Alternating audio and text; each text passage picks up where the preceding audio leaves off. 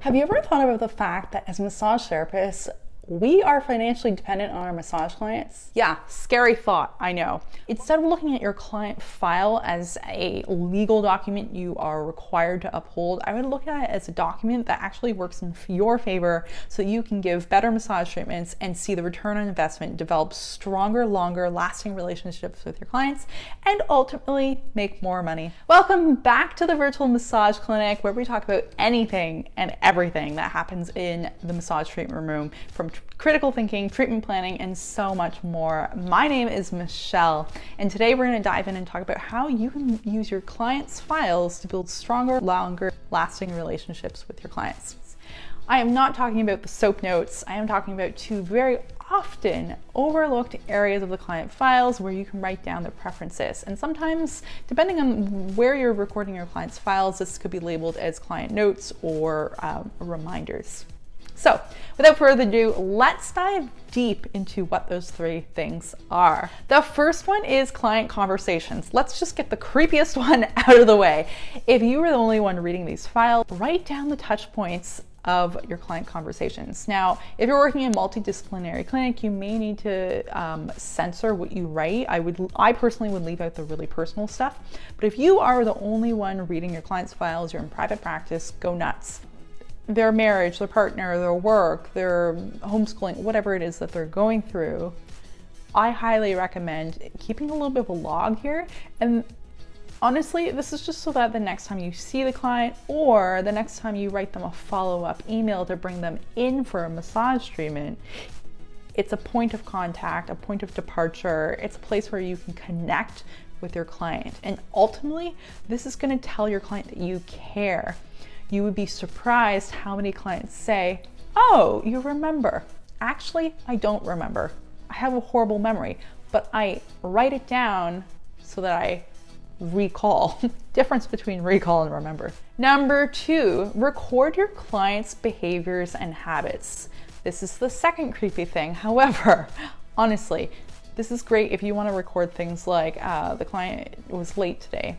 The client came to the treatment after the yoga class. The client came to the treatment on a Friday because this is the start of their weekend, or they only come on Saturdays. I find that clients' behaviors around massage therapy tend to follow a pattern.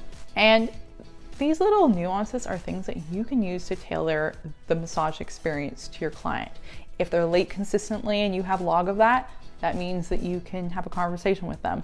If they come on, say, only Saturdays, then you know to kind of give them a little extra pampering TLC. If your client partners their massage with a yoga practice, you can ask them about it. So I would highly recommend logging client habits. Maybe your client cries every time that they come to the treatment.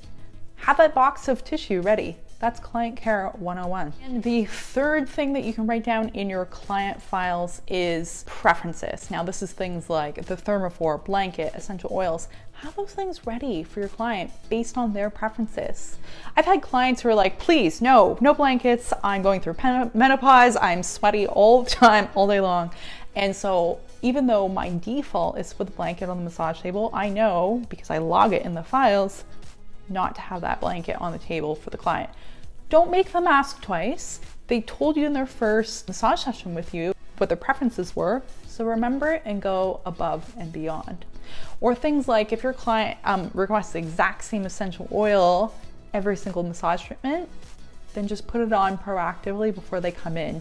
Clients will love that. Like, you have customized this experience for them in a way that they don't expect.